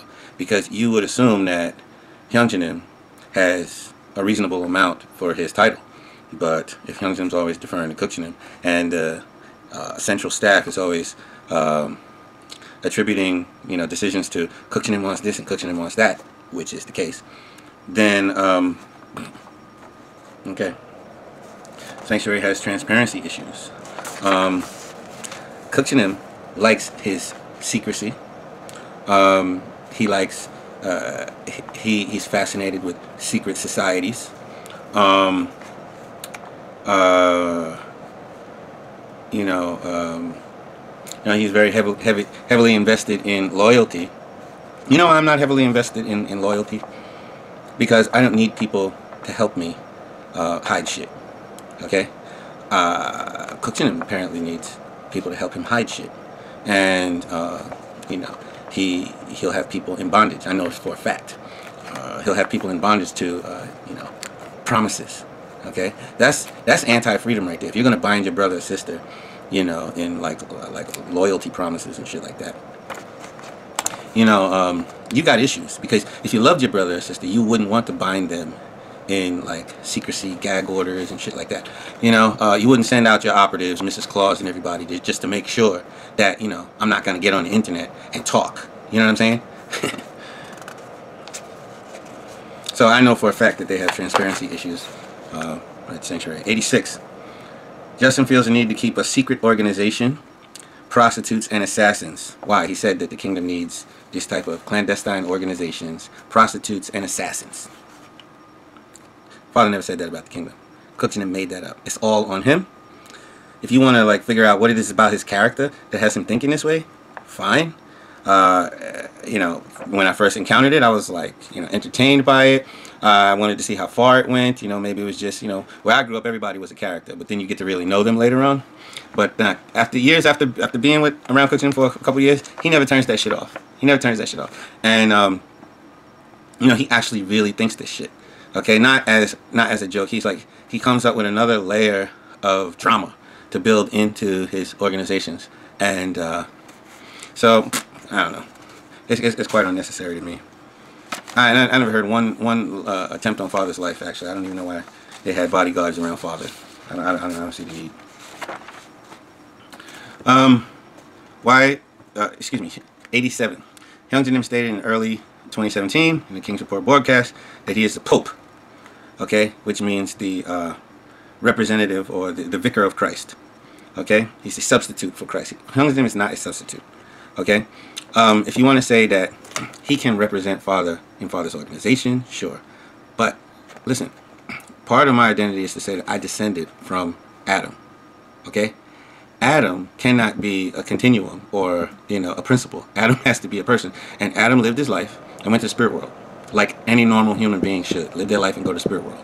Adam cannot be you know, multiple people in the ideal. If there was no fall, there wouldn't be a succession of Adams and whatnot. So I did not descend from Hyunjin. My position, my identity is lateral to Hyunjin in that we are both brothers descended from Father. That's Father's wishes. It's Father who wishes it to be that way. Okay, it's Father who wishes it to be that way. Okay, and so, you know, the idea that, you know, I mean, it's just too sloppy to say that, you know, Hyunjin represents Father and not identify what that actually means according to its proper principle limits. Because I can't look at Hyunjin as if he gave birth to me. He could be responsible for my father's position, his effects, or his business, okay, his projects even. Okay, a father can leave things to the son, but he cannot make the son as a father over the other children, because he can say you were passing a message on to my children, but even if the message comes directly from the father, if the father's talking to his grown children, he has to respect. I'm talking about the kingdom of heaven. He has to respect that his kids have say so in the matter. They have free will. So my point is this. You know, the greatness of Adam is that he was a real person in all that means. He lived, made choices that gave birth to us as descendants, and then he completed his path as a human being on earth. and gave up the body like all of us do. In other words, he's a normal person. Our Father's a normal person, and by uplifting the normalcy of our father Adam, it uplifts the normalcy of all of us. Actually, we are divinely normal. Okay? If Adam's normal life is insufficient, okay, then you just created a two-tier system where, you know, some people get to actually be more special than others. The only special entity is the beginning entity. Father said that Adam and Eve's course was more difficult than subsequent generations because they had to do it the first. Youngdom doesn't have the burden of being the first to figure it all out. Father did that. That's my father. That's his father. Youngdom's not my father. He can just represent my father in some legal way or in an organization or in this kind of thing. 88. Cookchin has stated a number of times in the presence of visitors that the Freedom Society teaching is the conclusion of the divine principle. Bullshit. Bullshit. The divine principle concludes in the creation of blessed families. And blessed families go on and are responsible through their tribal messiahship to flesh out the kingdom of heaven. In other words, the divine principle has apportioned the responsibility at the end of history, not only on Father as the first generation, but the subsequent generation. Okay, heaven can't have its way unless we are a certain way. Okay, us being that certain way is the end of the divine principle. In other words, who are you? Who are you? Who are you? That question is the end of divine principle. Okay? In other words, I'm the end of divine principle. Not that I'm the Messiah, but I am born from the Messiah. I am fourth Adam. That is the end of divine principle. That's why Father opened up the era of fourth Adam before he went to the spirit world. Now, if you want to say that's arrogant, maybe you're a little bit of Satan. Blessed is he who takes no offense. If you take offense, if the old era takes offense at the new era, maybe they're in league with Satan. That's what we said about John the Baptist. He was offended by Jesus. Jesus said, blessed is he who takes no offense. Why are you offended by me being free? Why are you offended by me giving good news to people? Why are you offended by me telling whatever part of my life story I want to tell? Why are you offended? Don't be offended. Just try to understand that a lot of what you guys are doing is outdated. It's of an old era, an old standard of goodness, and the new standard of goodness is eclipsing that. That's why nothing is going to come out of your church. Church is not going to grow. Family Fed is not going to grow. No church is going to grow. Okay? What's going to grow, and I say this as a son of God, what's going to grow is what was growing in the Poconos, which I happen to be the elected pastor of when you got here and didn't learn this lesson from what was going on in the Poconos, and I happen to believe that, you know, that's what why God brought you guys here. Because what was going on in the Poconos was decentralized. We actually clung to the divine principle. We clung to the notion of family and didn't have somebody giving us a pat on the back telling us that that's what they wanted us to do. Okay? And so, you know, Satan couldn't use what was going on in the Poconos to claim that the church was necessary to build it. And that's what liberated God. Okay? And that's why God liked the Poconos. But you motherfuckers did not learn that. Okay? And yeah, you know, maybe I have a problem because I so much don't want to be a big head. I just had, like, I don't know, infinite patience. But when I said I'm not a member of the church, you didn't understand the history of what had gone on in the Poconos. And you can't learn that from people who tried to turn the Shahakwa camp into a business. It wasn't a business. It was an expression of free people. Chajuguk. Okay? It was not an organization to seek positioning. Okay? So you have people in the Poconos who are into turning that into a business, and you have people in the Poconos who are interested in turning it into a pyramid structure so that they could climb it. And both of those people are in your administration. And the people who actually, held on to the true spirit of what's going on in the Poconos, those people aren't lustful enough to be driving themselves to be in your face all the time. Okay? They're not selling themselves to you all the time. Okay? You don't know what's going on here in the Poconos. You don't know why God brought you here.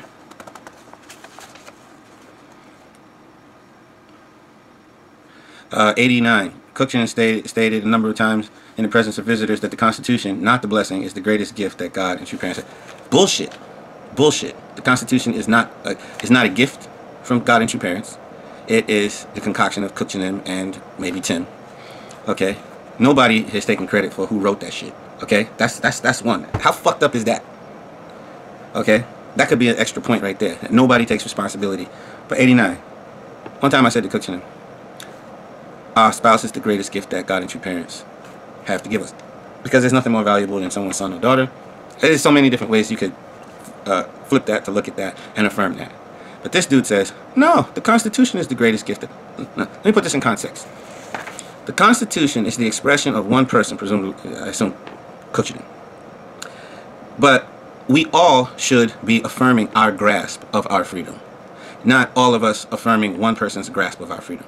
which is what the Constitution proposition is. In other words, Cook wants to create a sense of importance that he drafted out for all of us, the parameters of all of our freedom. No, that's something that all of us should be working out. This era, the fourth Adam era, is for all of us to work out the Constitution. The collective freedom of people of God emerges. It's an emergent reality because we take hold of our freedom, which is part of our inheritance. Okay, so the matter of working out your faith and working out the parameters of your freedom is something that all of us should work out and enjoy. And we all write the Constitution, maybe not in a pen, but we all work it out in our minds. So when Cook worked it out, he decided that he gets to stuff it down everybody's throat. Okay, and that feeds his sense of or need of historical importance. But God didn't write the Constitution. Father didn't write the Constitution. Father went to spirit world. He gave us the last words of the true parents. So that document does not qualify as a gift from true parents. I don't care how much some kind of empty heart wants to be, quote unquote, more important. You know, I am the most important thing to God as a son. And sonship is very repeatable reality. It's not rare. Okay? We all could and should be sons. And that should satisfy us. Our position as spouse, that we were given a spouse, should satisfy us. And then because we, through those things, know that we are loved, then we can. Emotional bank account is full, so we love the world. But if you don't perceive the blessing as the most valuable thing that you've gotten, you're just going to always be empty. Because actually, imagine getting the most valuable thing and still feeling empty. That's what the hell can God do? Give you something more valuable than the most valuable thing? Get the fuck out of here. So you've got to create other valuables. Okay, you've got to, you know, create other things that are valuable. Like self-importance, like going down in history for having issued a document. But you don't even put your name on the fucking document.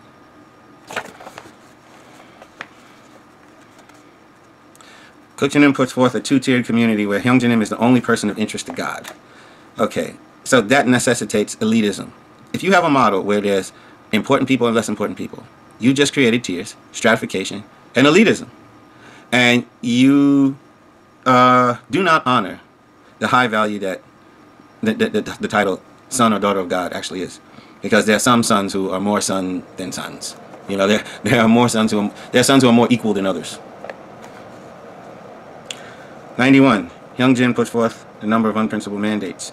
Okay, namely guns as rod of iron. The principle says at least 3 times that the rod of iron is the word out of the Messiah's mouth.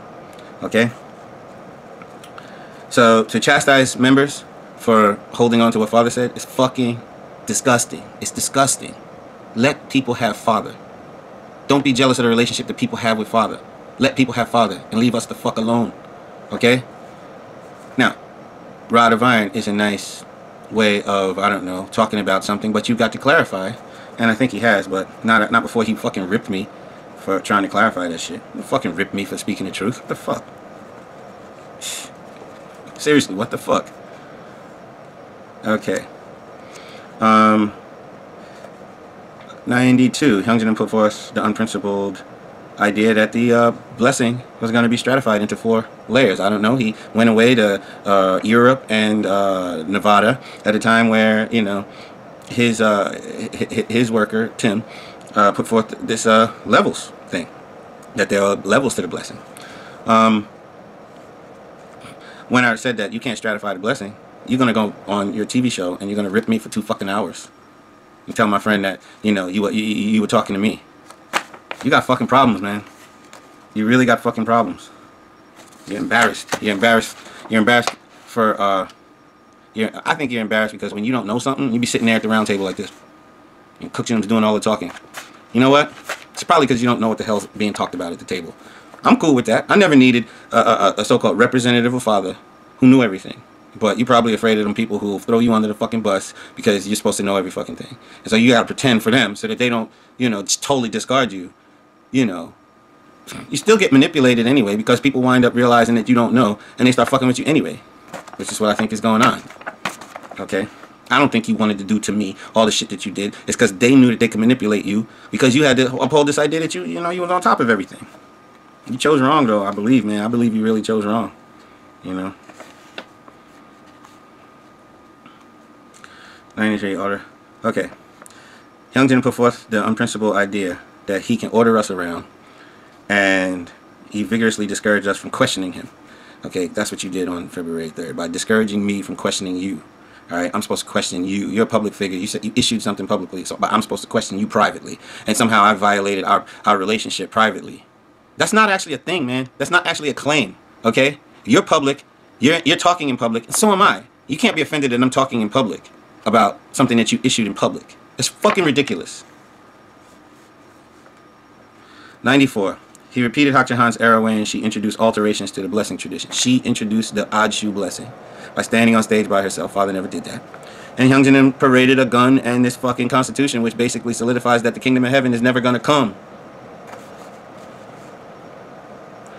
Paraded that around as part of the blessing. The fuck. Anyway, 95, the last and final one.